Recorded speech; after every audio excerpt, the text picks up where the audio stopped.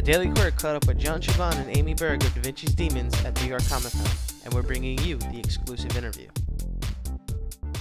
How far have you guys planned to head now?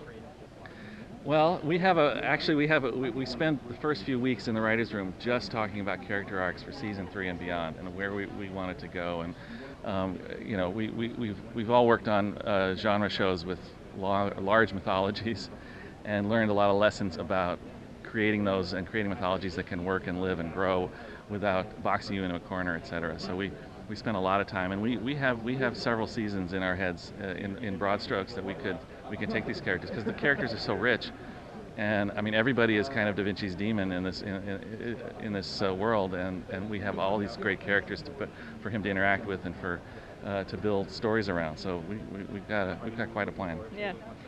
We are actually running the season finale as we give these interviews, and it's really interesting because it's going to be till spring 2015 that people get to see what we're up to.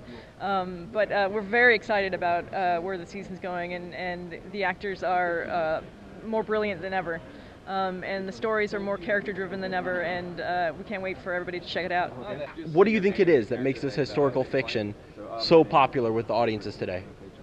I think to a certain extent it's the fantastic in a real world, and that's what we keep trying to ground it, yet do something wild and exciting and unexpected. And I think people like to imagine maybe these things did happen. Maybe this is the true history and not what I read in the history books. And I think there's a big draw for that.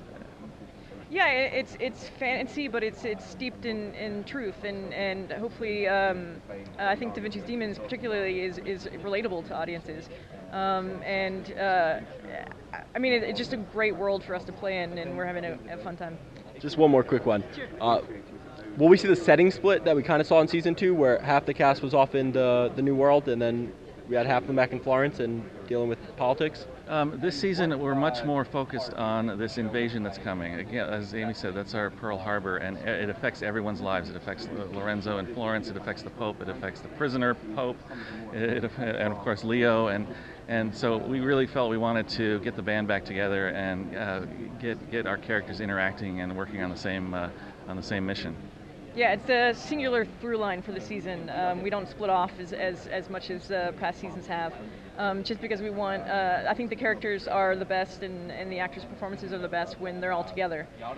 So we want to make sure we service that. All right, you guys are great. Thanks so much. Thank you.